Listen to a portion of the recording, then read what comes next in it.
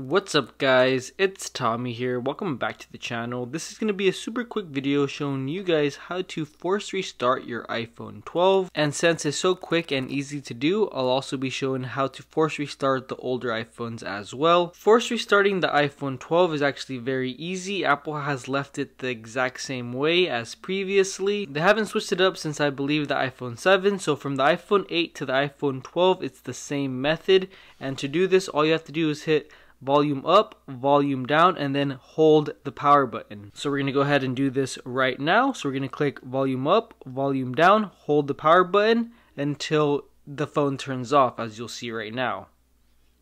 Just give it a few seconds and it will go ahead and force restart just like so. The screen turned black. You can go ahead and let go at this point. You will get the Apple logo show up right now.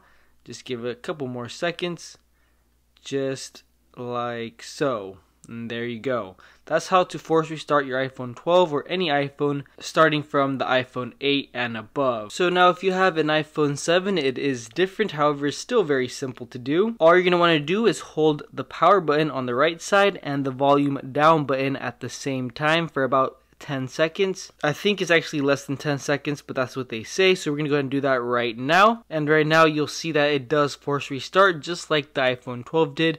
And once you go black screen, you can basically just remove, you can stop holding the buttons and it'll still force restart. Just give it a few seconds, just like the other iPhone. It does take a little while. So if you let go too soon, you actually won't get the Apple logo. It'll just force turn off.